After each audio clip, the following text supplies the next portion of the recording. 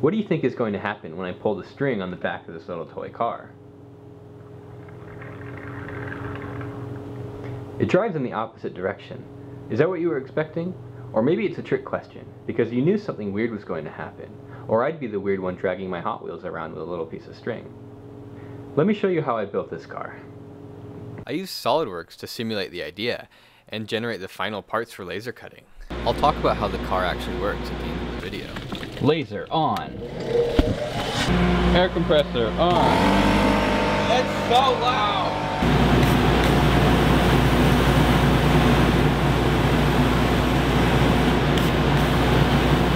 You know what really grinds my gears about this free open source laser cutting software, which costs me literally nothing, is the order in which it cuts lines. You have an option to cut the inner features first, which is good. That way everything is lined up. But it won't cut the lines in order. So you'll cut this line, then it jumps over and cuts this line, then jumps over and cuts this line, and it takes forever. The other option is to cut lines which are nearest, and it'll do a continuous path that way, but it won't necessarily cut the inner features first. So when the outline has been cut, the piece will fall in, or sometimes it'll fall in at an angle like over here, and then it cuts these inner features at an angle, or they'll be completely misaligned. Free software.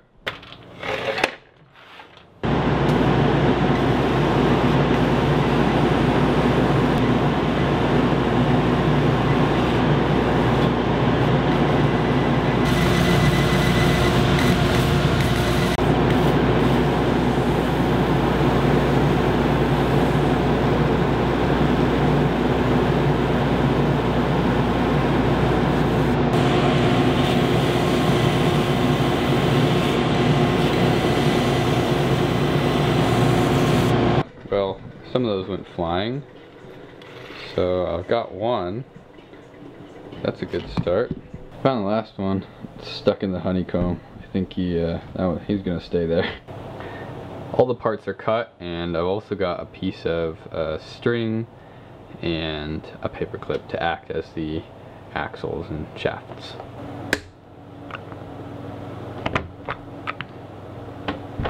I'm going to quickly sand down a little chamfer on the flange that goes in the pulley to keep things hopefully from getting caught on it.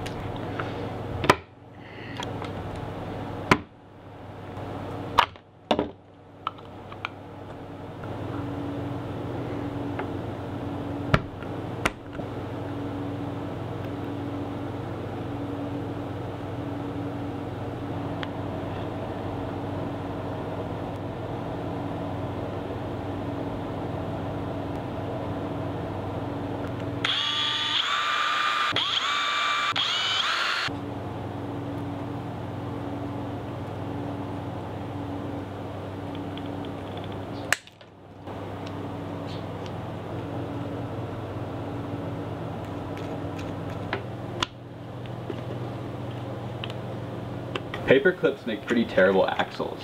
You can see the gears wobbling around, and occasionally they'll get stuck. I could use something less terrible than paper clips, but I think I'd equate that to supercharging a PT Cruiser. A quick dab of super glue should help keep the gears from slipping on the shaft.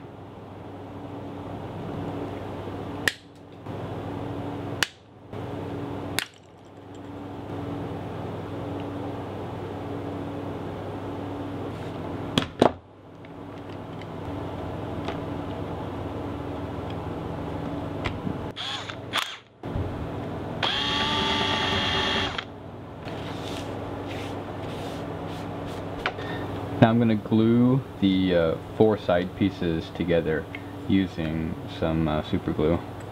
Now that the super glue is dry-ish, I'm going to take the top off, and we're going to put the string through the front hole. And now I'm going to make a little gap between the flange, push the string in, and then I'm going to squeeze it together. Now can roll the string up, and then we can pull the string and the car drives forward. Alright, so let's take a look under the hood and see what's going on.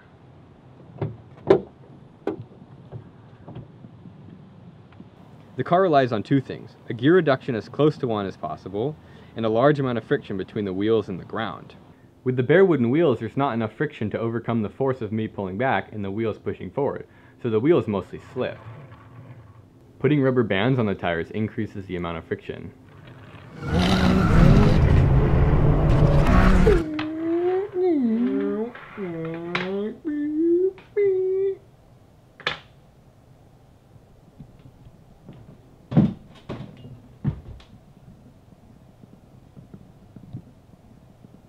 I have someone to test out the mind-blowing car. Oh, sorry. Pull the string and see what happens. Is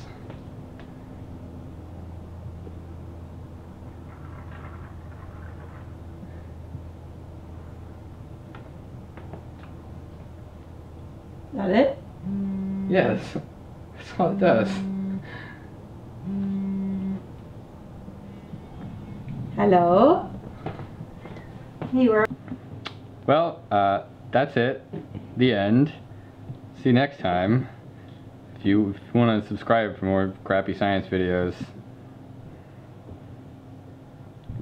Bye.